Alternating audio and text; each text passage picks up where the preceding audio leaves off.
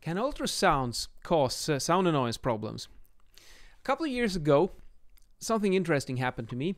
I was out doing some inspection work on a new building site that was on its way. It was a hotel in that case. And I was just going to verify the installation noise sound pressure levels in some of the guest rooms. And I entered these rooms. They were quiet. I mean, dead silent. I couldn't hear anything in them. So I was quite surprised when I grabbed my sonometer, make a measurement, and what? And I don't remember exactly what level I had, but it was like, I think it was like 40, 50 something. Pretty loud. I mean, how is that possible? It's quiet here. But the thing is, when I started to look at the results in detail, you know, the weighting curves, if we look at A-weighted sound pressure level and C-weighted frequency hertz here, and we have what do we call it? Weighting in dB.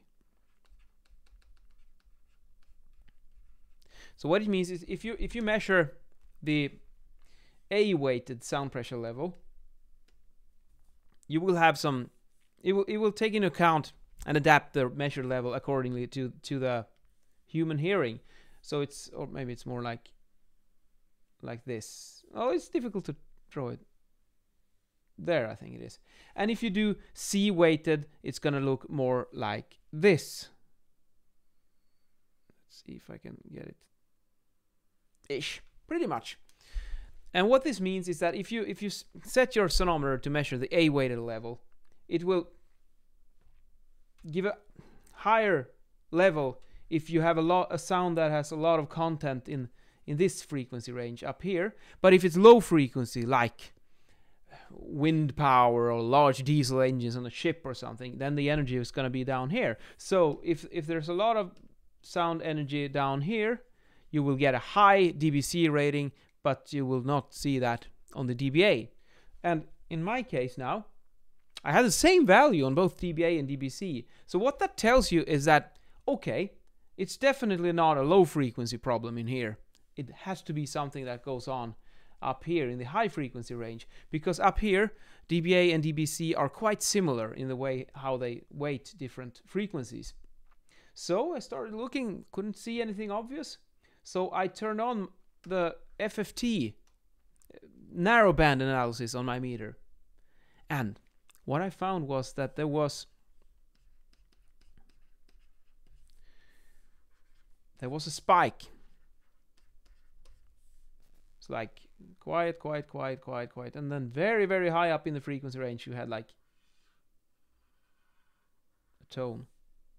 And this tone was so high up in frequency that I couldn't hear it. It was outside of my hearing range, which, I mean, I'm a musician and a motorcyclist and acoustician, so my ears have lost some performance up in the extreme high frequency range. That could absolutely be a possibility. Or I'm an old man and they tend to drop down and go more to this direction, that the hearing range becomes more and more like a low pass filter the older you get. So that could be an issue.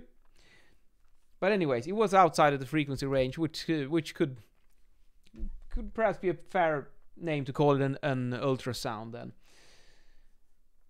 Now, what was it?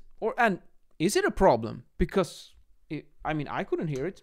But the thing is, this is a hotel, so there might be some guests who are very sensitive that enter these rooms, and some people will probably hear this sound and they will find it very annoying.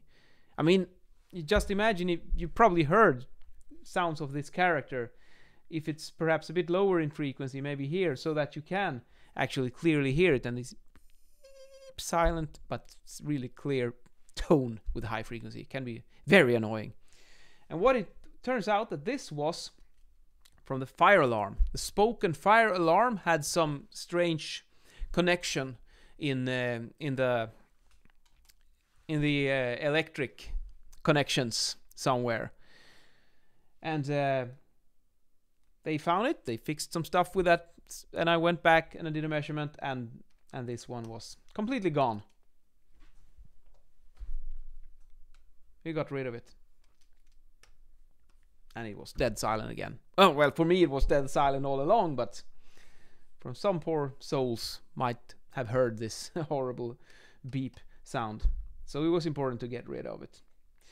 So, but that's one of the few, perhaps it's the only time where I've encountered problems with of this character. I mean, low frequency problems, if you have stuff going on down here, that's much more common.